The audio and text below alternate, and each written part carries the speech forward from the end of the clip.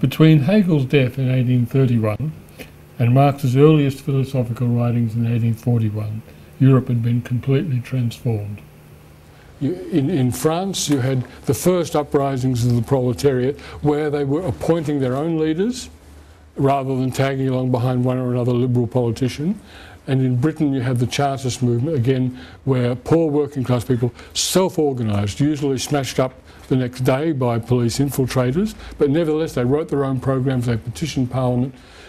In Hegel's day, it was taken for granted by everyone that there was a class of people that were involved in culture and society and political life that had to solve the social problems, and the social problems were what the rabble were up to.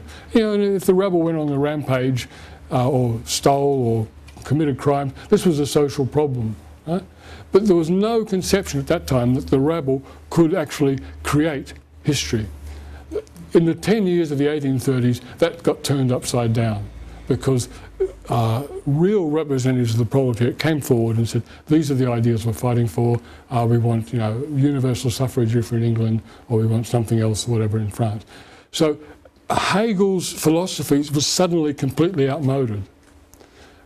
Why that should be so isn't immediately obvious, but a whole system that said that everything was a realisation of the idea just doesn't stand up when the people that are excluded and uneducated and illiterate and don't participate in the political life are driving history any longer. And a whole range of critiques of Hegel started to come forward. For example, Hegel took the workers and the capitalists together as the business class. And in political life, the business class was represented, of course, by the wealthy business people. He assumed that workers would be proud to see the products that they had made circulating on the market at a good price. Never occurred to him that they might feel exploited by that. Right? He took the peasants together with the landed aristocracy as part of the agricultural class. And of course the landed aristocracy formed the feudal nobility that would have the responsibility of providing a head of state. The peasants may have some problem with their exploitative landlord having a divine right of kings flowing to them. Never occurred to him. Right? He was concerned about social problems, and he fully recognised the social contradictions were there, but these were the responsibility of the educated and wealthy to solve. Well, Marx was born into a period where these problems were going to be solved by the people getting themselves organised, and it required a completely different philosophy. It wasn't a question of thought forms realising themselves now, but of activity, of actually making history and building the culture in the society, expressing itself in the form of ideas. Now, Hegel was really the original constructivist, social constructivist par excellence, by which I mean, for Hegel, everything was a social construct. He did nothing simply, not even being itself, existed sort of objectively and eternally. Everything was a social product. But he thought that nature was eternal. Nothing new nothing new under the sun in nature. Right? So he made an absolute dichotomy between nature and culture. Right? And that absolute dichotomy between nature and culture led him astray. He believed that nature was intelligible, but he didn't think that anything ever really changed. In his last years, he got to see that continents, were born, and this came into problems, But he absolutely rejected the evolution of species. He didn't know Darwin, but he knew Lamarck, and he rejected it because nothing new happens in nature. What this meant was that he took the human body and the differences between the genders and the difference between the races and the different sort of physiognomy of the wealthy classes and the poor as given by nature, and that therefore he had to explain them as logically necessary. And this, in fact, leads to a complete justification of the status quo. It also, like almost every philosopher you'll come across, is driven by the necessity of building a system. And at a certain point, while a lot of the ideas I've talked about now are particularly characteristic of the young Hegel, later on the system with its arcane logical triads and so on, is all you see. And it became very rigid. Now, these kind of points were made by Marx. But I want to look at a series of specific texts by Marx to elaborate on this. The first one is, in fact, the Thesis on Feuerbach. The Thesis on Feuerbach wasn't published until after Marx's death. It was just some dot points he wrote on a scrap of paper. But for anyone that wants to study activity theory, they're profoundly important. I mean, I reread the Thesis on Feuerbach. It's about a page and a half, at least annually. And I'll go on reading it annually. It's just so rich. And I can only just touch on a few things here.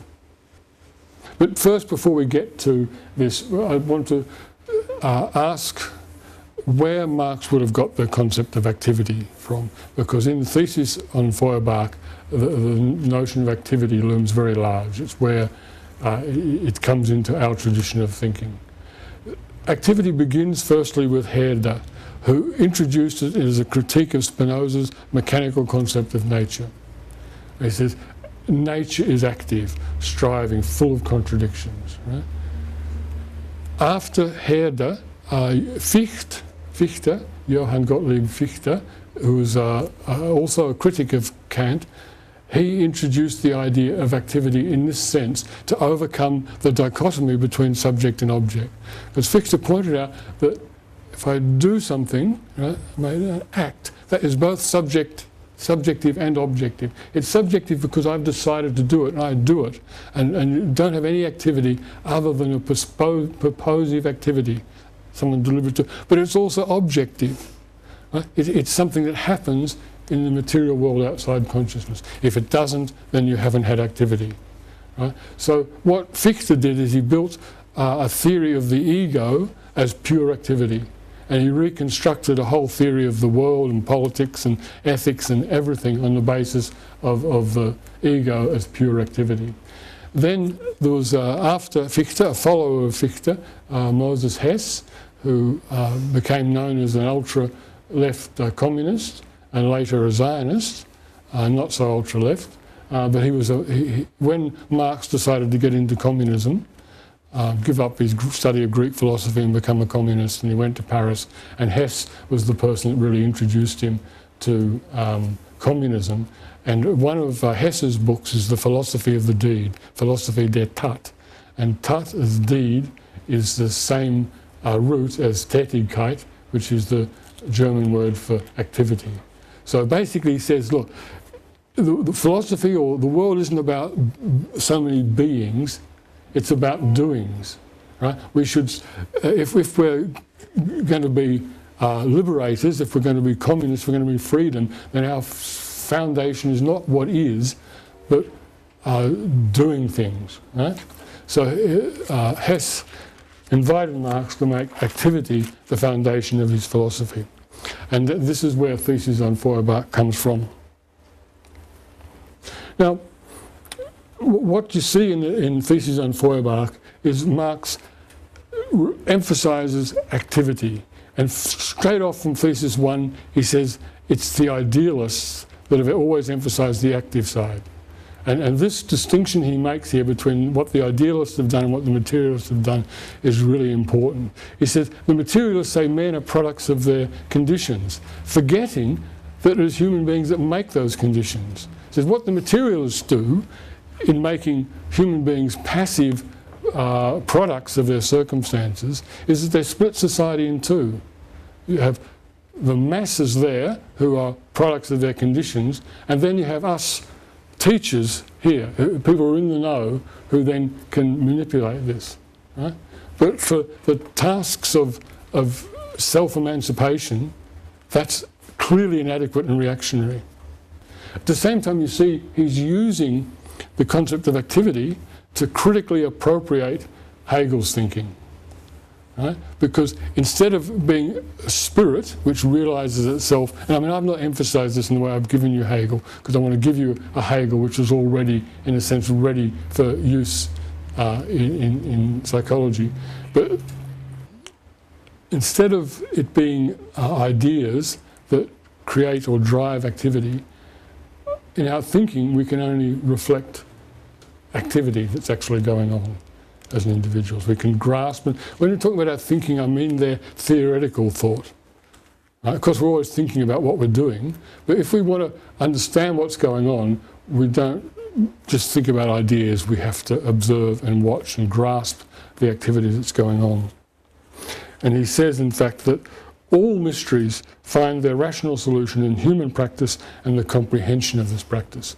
So the famous criticism that Marx makes of Feuerbach here is this. Feuerbach wrote a book called Essence of Christianity, in which he takes a series of concepts from the Christian religion, such as the Holy Family, and says, look, this is nothing but taking what exists here on earth and sticking it up in heaven for us all to admire, right?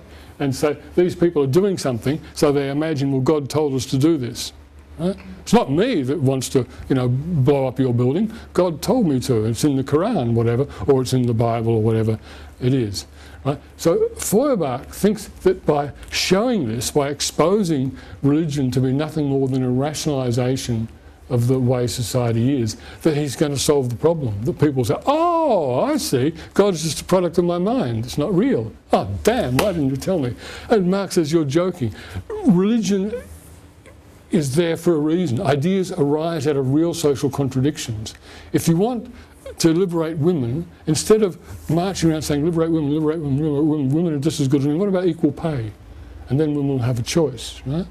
So you have to change the social conditions which give a rise to a particular contradiction or form of oppression by whatever means is available, which may include proposing ideas, right? And engaging in ideological critique. But when you can change the form of activity in which people are involved, then the ideas will form themselves. People will be able to observe. So, for instance, if you want to teach children about science, start off by getting them involved in some scientific practice and thinking about what they're doing, and you're on the first step, right? Don't just lecture people on the general principles. So that's not scientific. Why not? Take people through the practice, and then so the mysteries are resolved first in human practice and then by the comprehension of that practice. Now, in those 11 points, I can't deliver them to you here, but please take your time and go over them. Now, around about the same time, Marx and Engels together wrote a vast manuscript, which is really for the purpose of self-clarification, consigned, as they said, to the rats, and never published. This one paragraph, which I find very informative.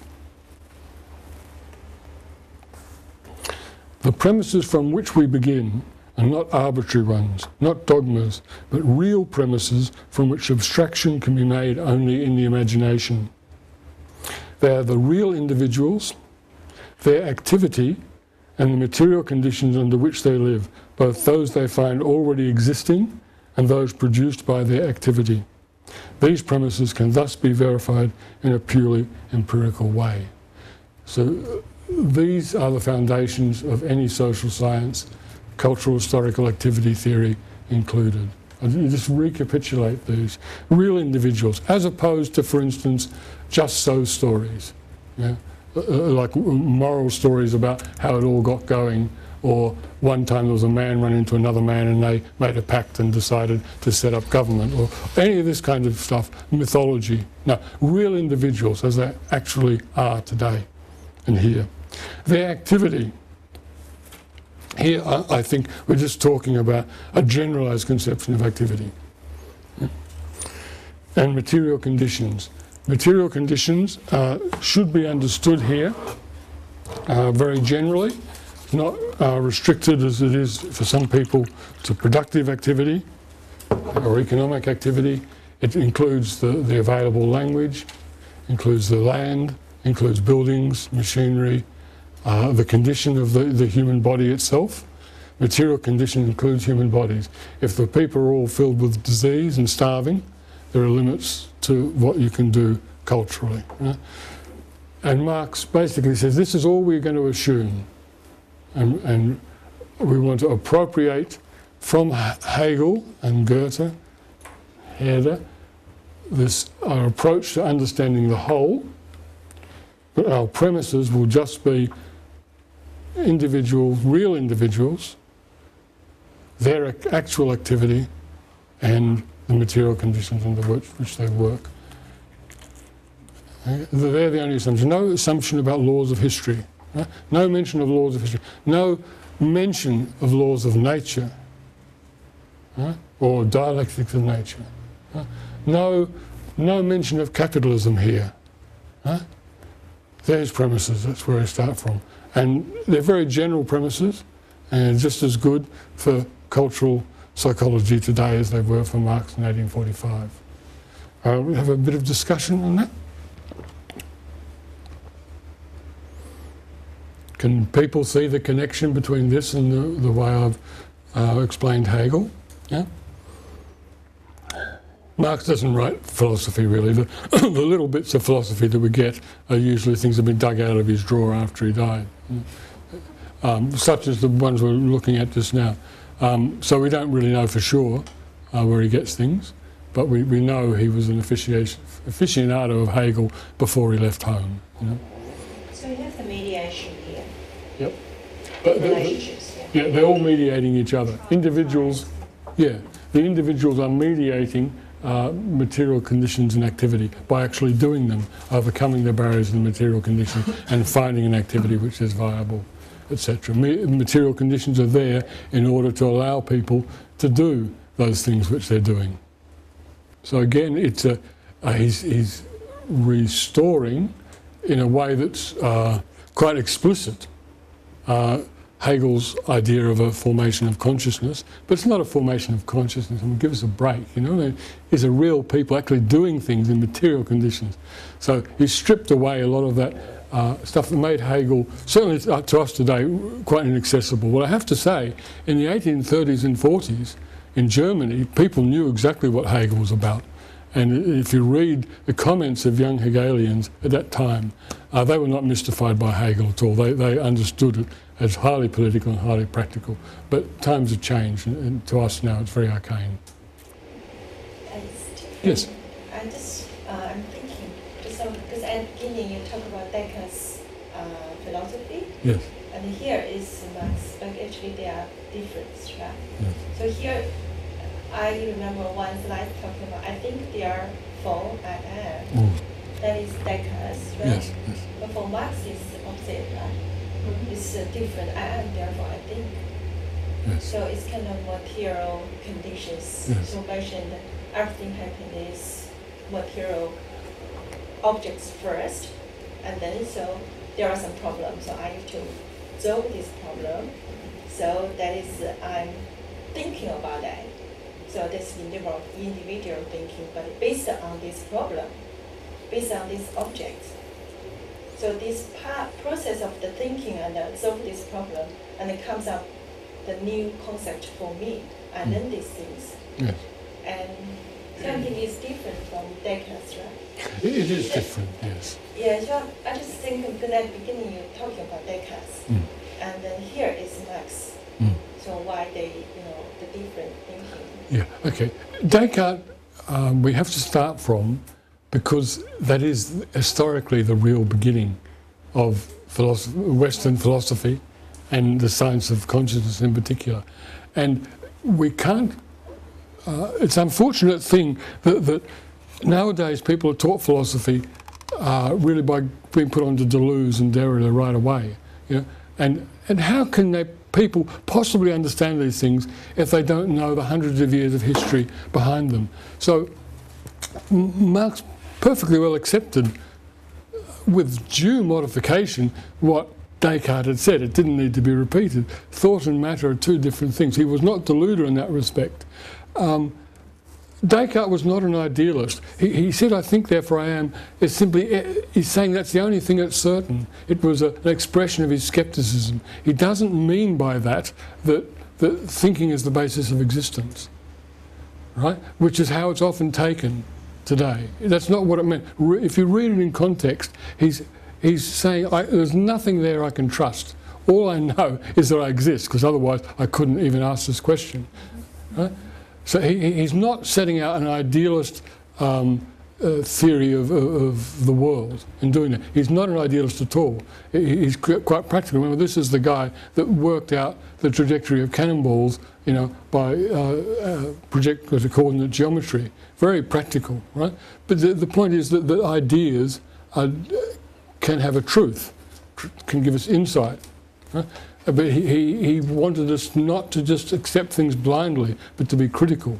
And in that spirit, Marx was 100%. Marx differed a little bit in the sense because Descartes was at the very beginning, he said, throw it all out.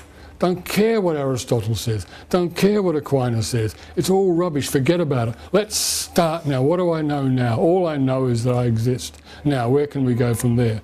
Now, a couple of hundred years down the road, Marx is a little bit the same in terms he's going right back to the beginning of communist theory and rethinking things through, but at the same time, he's able to draw upon a couple of hundred years of development of philosophy and social thinking before him. He's gone to Paris, he's talked to people like Moses Hess, he's talked to the French socialist utopians, he's talked to Proudhon and Bakunin, right? He's very much aware that the individual doesn't just create an idea out of nothing, but ideas exist in society, and through participation in social practices you develop your ideas, right? So that's a difference.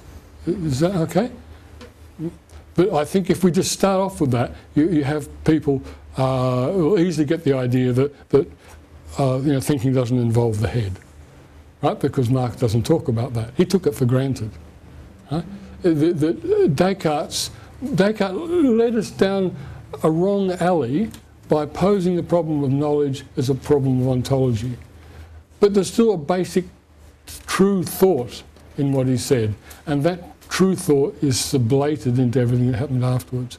But Goethe, through the mouthpiece of Faust, says, Im Anfang war der Tat, in the beginning was the deed, right? Which picks up on the point you were making. Yeah? You do something first and then see what happens. Yeah? Understand what you did, yeah? Human practice and the comprehension of that practice. Okay, moving on, just read this little quote that I've put on the PowerPoint here. This is 1857, in the midst of Marx's study of political economy and the history of political economy. He says, the concrete is the concentration of many determinations. It appears in the process of thinking, therefore, as a process of concentration as a result, not as a point of departure, even though it is the point of departure in reality.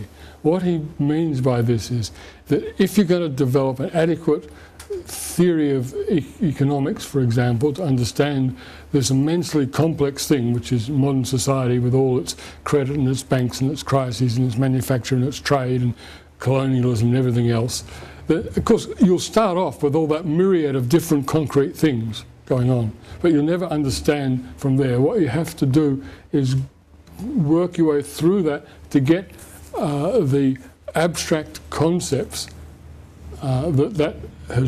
that society, that form of life has generated to understand itself. And you have to identify those abstract concepts and then work your way from those abstract concepts and reconstruct in thought the concrete reality that you see before you. Now, that concrete reality, with all the myriad of different activities and a flow of sense impressions, isn't constructed out of concepts.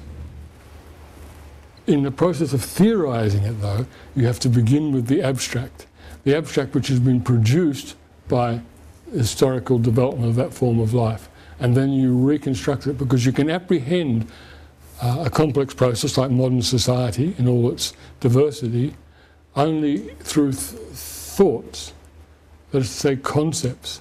So you have to first identify the abstract concepts, and you don't pull these abstract concepts out of a book or your head or somewhere, or think you do. but they are generated by the object itself. So in order to understand the form of life, you have to, you know, if you want to understand some, say, foreign form of life, you don't begin with a dictionary of anthropology and say, okay, T for tribal, here we are, here's what. Now, you have to find the ideas that that form of life itself produces and then reconstruct all the diversity of actual life that's going on there in terms of those concepts. Does that make sense? And that's often referred to as the ascent from the abstract to the concrete. So you get to the abstract idea, sort through, find the abstract ideas, and then you ascend to the concrete again.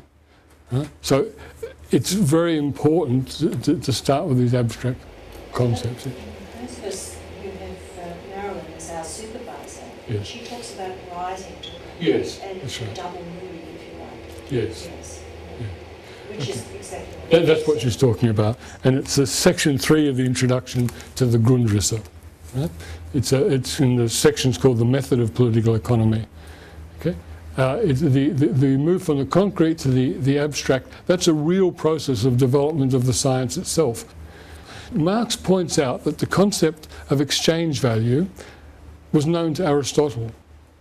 Right? But in Aristotle's time, because you didn't have a developed capitalist economy, exchange value was just an abstract and rather meaningless and secondary concept. It didn't seem to have anything to it.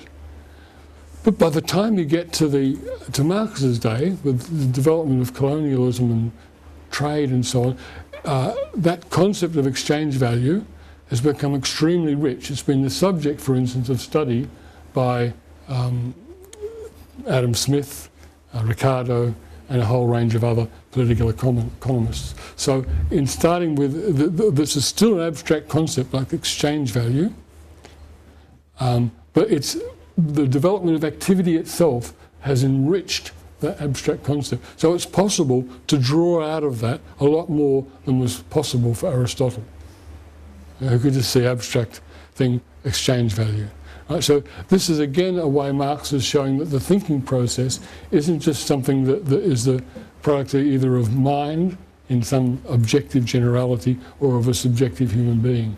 The development of abstractions is a process that goes on in the world itself. Abstract ideas reflect the existence of abstract forms of activity.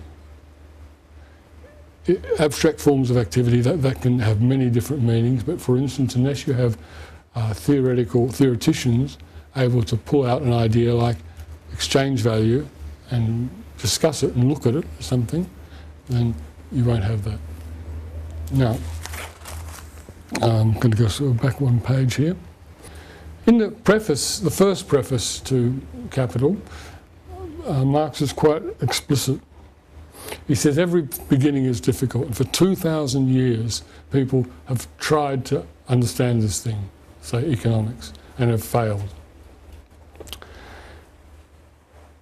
And then in a direct allusion to Hegel and Goethe, he says, but in bourgeois society, the commodity form of the product of labour, or the value form of the commodity, is the economic cell form.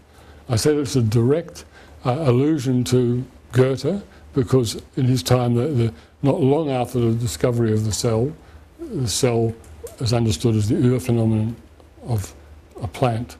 Right? So he's saying that in the exchange of commodities, you have what Goethe called the Urphenomenon, what Hegel called the concept of bourgeois society. Bourgeois society, Bürgerliche Gesellschaft, sometimes translated as civil society, means all that part of life which is around business and production and trade and so on, apart from family and the state. Not that they're separate, but it's referring to a specific form of life, which is capitalist life. The notion of it is exchange of commodities. You scratch my back, I'll scratch yours. If you can understand that and follow through its ramifications and use your eyes, watch and see how the ramifications of doing something for someone who'll do something in return, how that plays out in practice, then you see it all. You'll see colonialism, you see banks' credit and everything. So in writing Capital, the first chapter is about the commodity.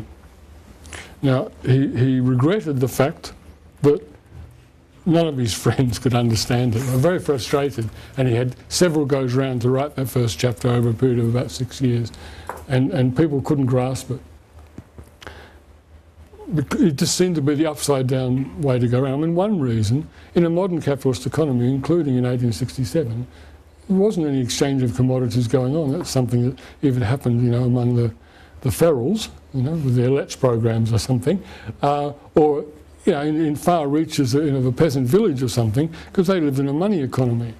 So this is the first strange thing, that the Urphenomen, or the cell of bourgeois society, is actually something that's so simple it doesn't even go on any longer. Right?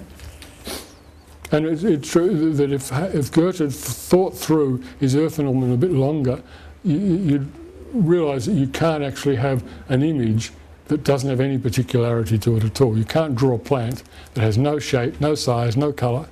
Right? And you could contradict what I just said by saying, well, money is a commodity. And that's right, that's the solution to the puzzle, that if everything is around money in a capitalist economy, then that explains how the commodity can be the germ cell.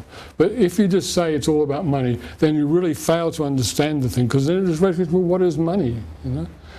By saying that the germ cell is exchange of commodities, then what you have is a person A, a person B, and they exchange commodities. They have a relationship that is mediated by a product of one person's labour being meeting the needs of another person and being paid for in like magnitude.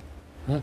And so out of that cell, which includes real people, artefacts, that is to say things they produce, that from a mediating relation between them in a specific practice. Right? Out of that is the whole of capital. And that's the main book that Vygotsky studied in preparing himself for founding his. He said, we have to write the Das Kapital of psychology. So that's what he meant. We had to do what Marx did in Capital. What did Marx do in Capital? Well, it took him 24 years to get to that point, but he identified what was the simple, single, little, visible, empirical thing, activity, that out of which the whole business unfolded, and that's exchange of commodities.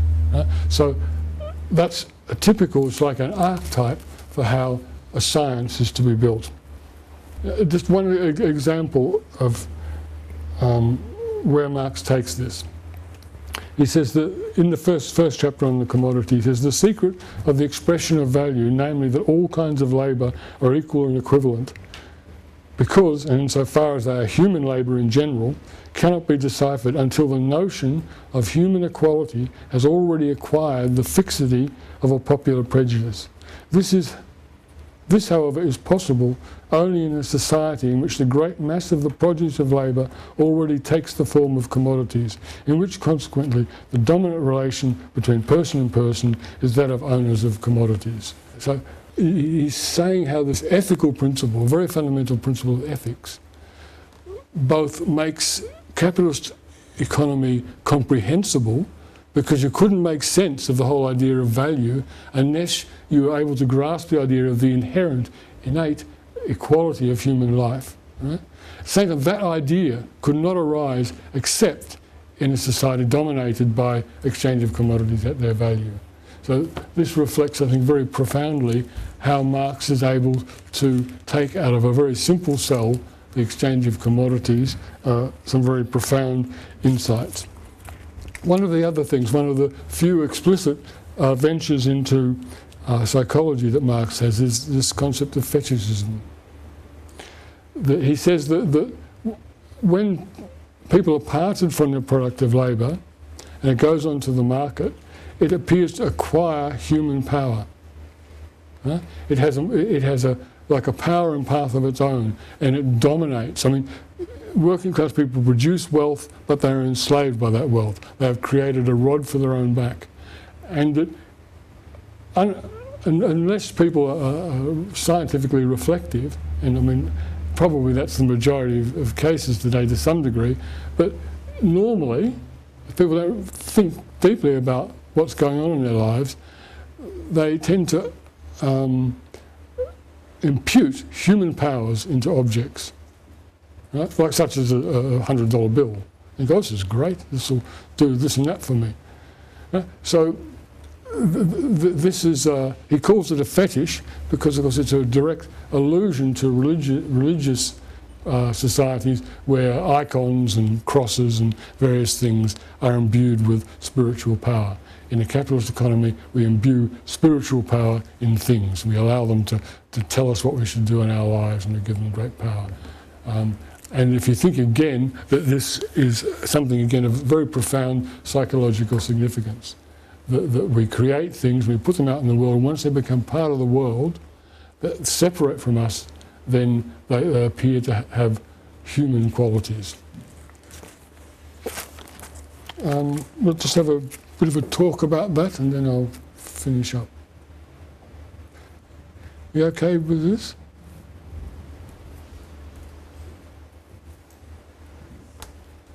Okay, I'll go on. But one other thing we're trying to look into is the only really extended treatment of a overtly political or historical subject that Marx did was the 18th Brumaire of Louis Bonaparte. And this is an analysis of the events in France leading up to the 1848 revolution. I've got an abbreviated version of the quote here. Men make their own history, but under circumstances given and transmitted from the past. The tradition of all the dead generations weighs like a nightmare on the brains of the living. They anxiously conjure up spirits of the past, borrowing from them names, battle slogans and costumes.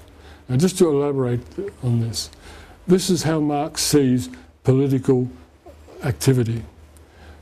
You have a personage, some public figure, and they attempt to present themselves with a certain costume and use certain words, refer to, talk about the diggers, working families and all these sort of buzzwords and so on, in order to present themselves in a dramatic way. Right? So they draw on a whole stock of existing narratives and attempt to cast themselves into one of the roles in this narrative. Then the general public around witness that, and they, according to a number of factors, they can identify that and decide to participate in that drama and vote for them, go along with them, throw stones at immigrants or whatever it is that the person's asking them to do. So this is interesting because although Marx goes on in this talk to talk about different layers of French society and what they did, when you look at it, it's something like about 20 different groups that he talks about. He talks about young people and old people, about small peasants and artisans and the liberal politicians and the radicals. And so the groupings of people that participated in those revolutionary struggles are very diverse. Marx was not someone that believed that just because of your relation to the means of production, to use a good old orthodox cliche, that therefore determined your ideas and your political trajectory. If you're a wage worker, then you're going to be a socialist. This is something utterly foreign to Marx. Marx, although he didn't build a whole theory and give us a Das Kapital of politics. Right? We just have to go on what few things he did right. The word semiotics didn't exist in those days. Right? It seems to me, though, that Marx's ideas of social life were very much semiotic ones, and that the tendency to somehow corral Marx into some kind of economic determinism was very mistaken. It was mistaken then, it was not based on these works, and it would be ridiculously mistaken now. Economics, of course, is a principal important part of all our activity. One must eat first before you can play music. Right? But political life is determined in this complex semiotic way. And the semiosis of economic life, the creation of products of labour, which then enter on into the market, is just one aspect of that semiotic regulation of social life. Okay, we've got a good 10 minutes. what would we like to look at?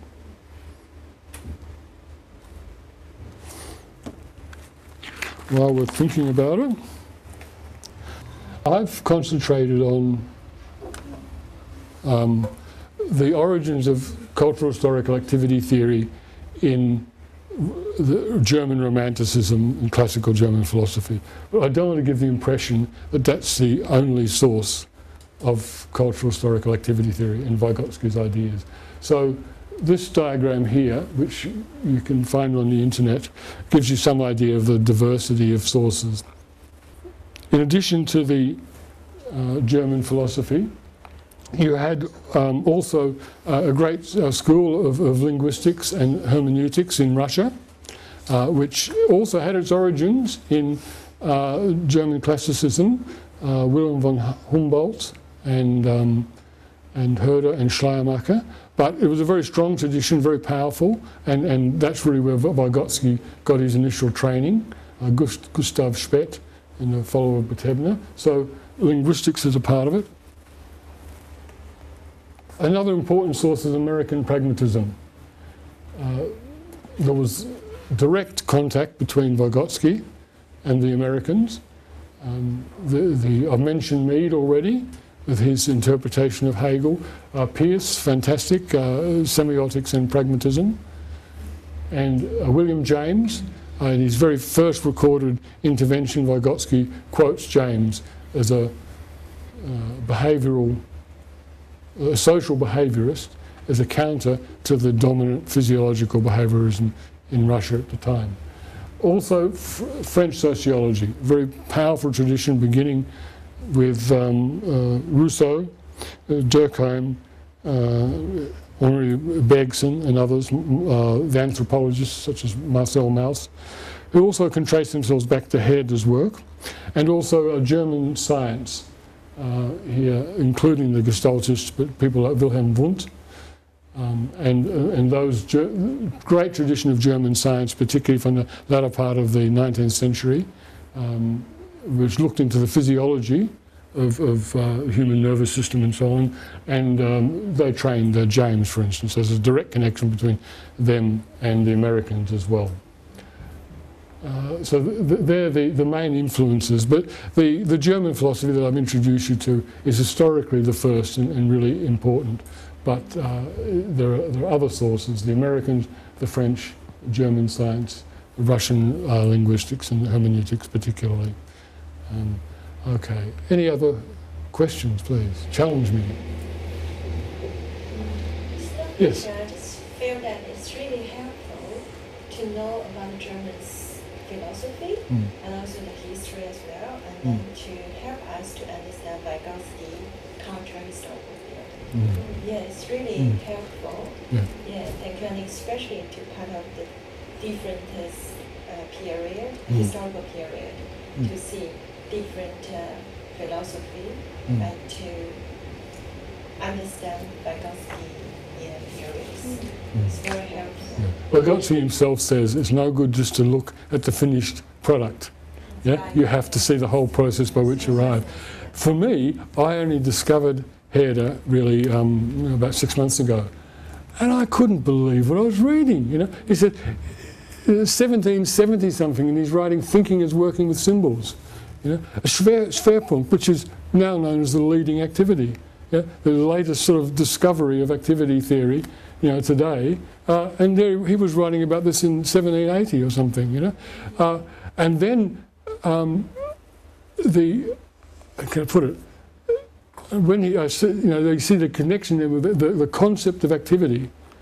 Now, you know, I don't know if you know Leontief, but Leontief's concept of activity is very much like little sort of organisms are active, and he tries to derive properties of human life by following the early forms of life up. Now, I didn't like that because I go a bit with Marx, real individuals, you know, and forget about nature, let's look at real individuals. But at the same time, when you think, well, what is activity? Well, it's difficult to explain. Does it include things you do unconsciously? You know? So to really get to an understanding of what activity is, it's really helpful to see it began with this conception of nature.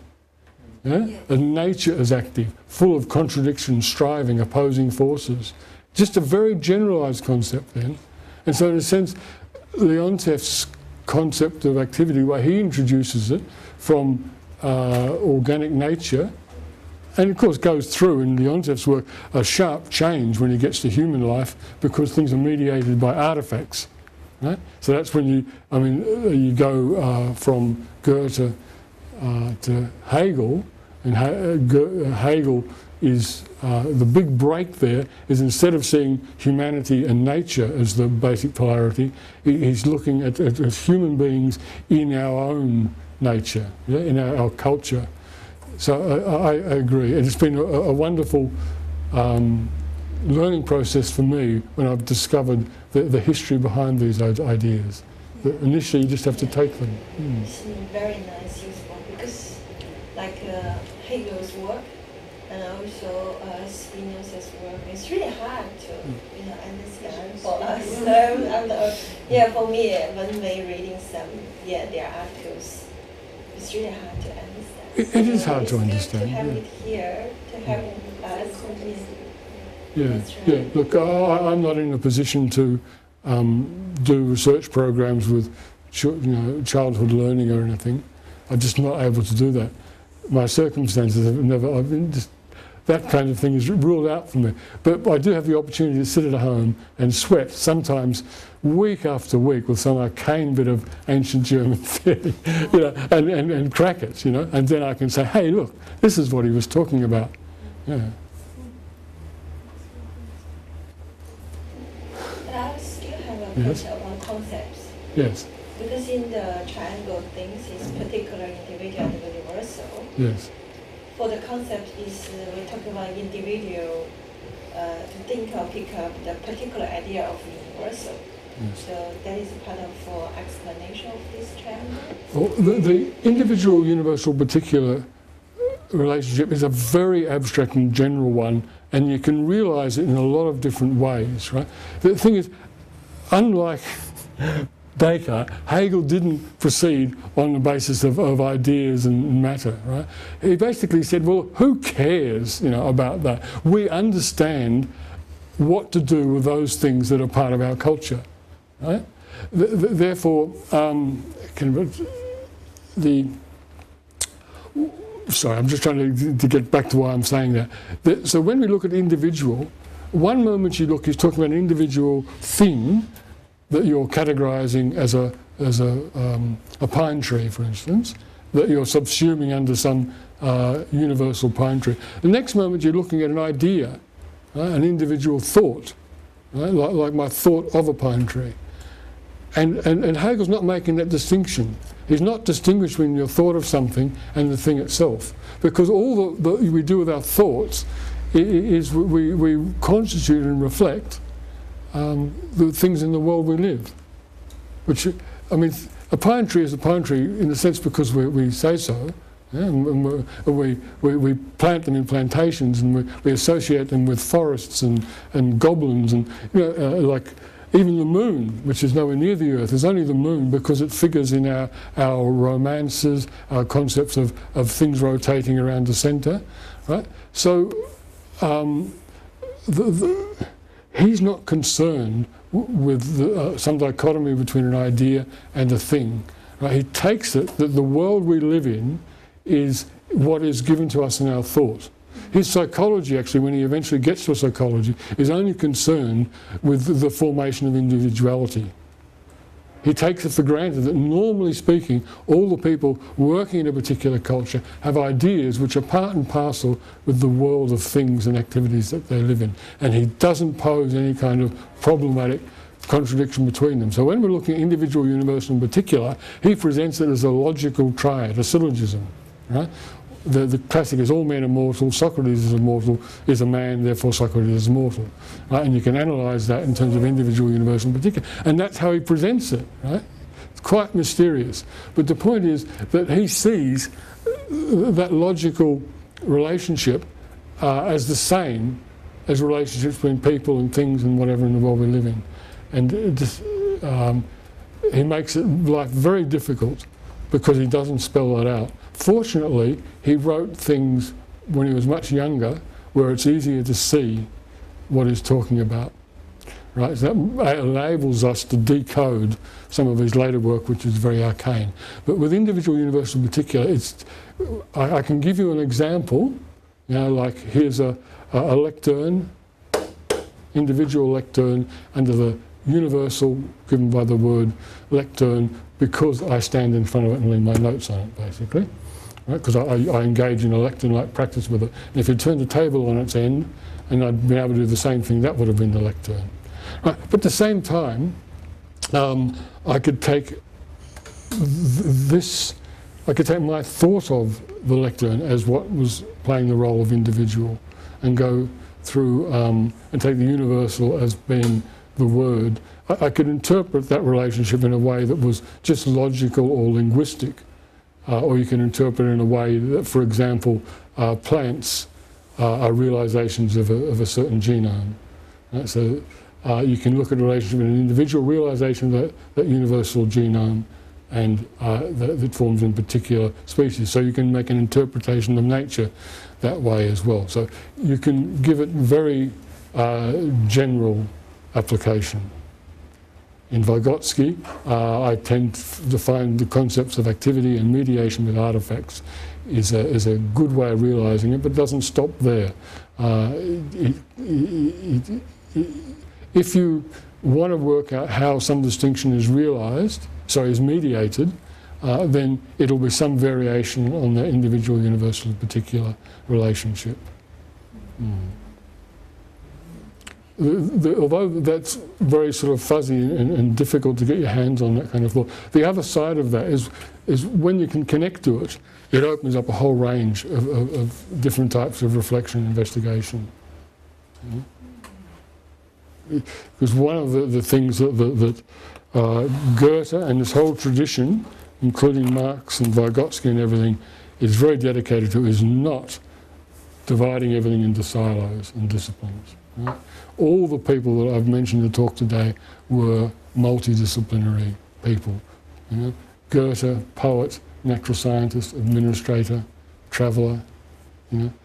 Herder, philosopher of history, a theologian, everything. Marx, of course, a communist, a philosopher, avid interest in every branch of science, and Vygotsky continued studying medicine, all the things.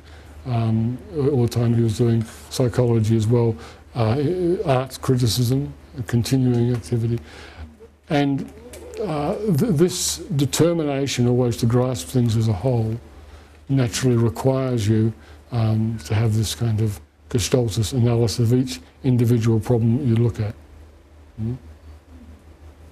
Okay, I think I'm about exhausted. Thank you very much.